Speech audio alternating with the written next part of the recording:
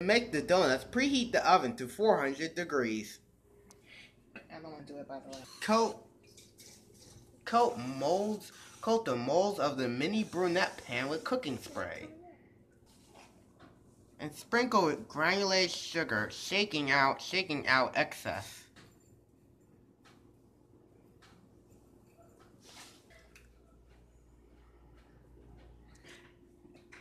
With 2 cups of all-purpose flour, and put 1.5 teaspoons of baking powder, a half teaspoon salt, 2 teaspoons of cinnamon,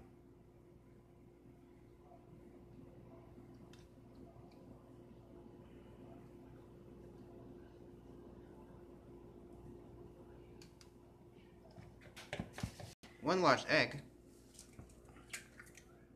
Actually, I think this is Mix egg, 2/3 cups of packed brown sugar,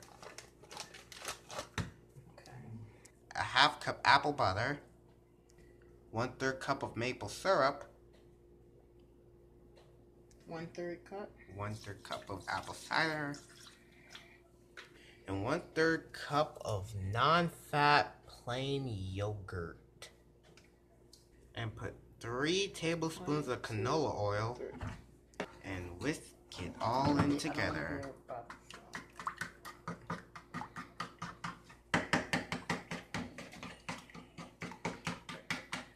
And add it to the dry ingredients. Move it back so you can see it.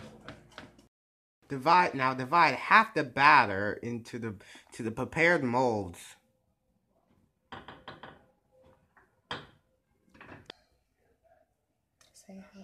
Add the 2 tablespoons to each mold.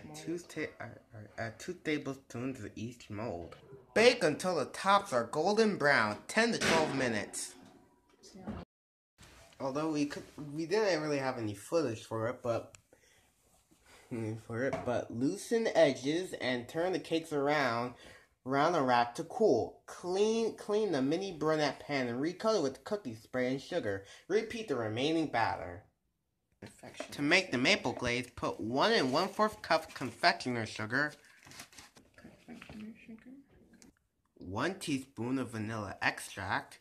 Gradually whisk in enough maple syrup to make a coating consistency.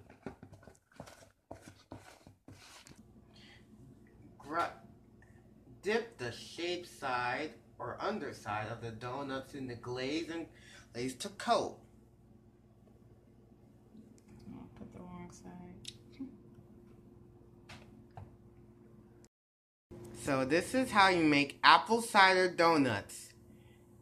We didn't make this recipe. You can look for the original recipe in the description below.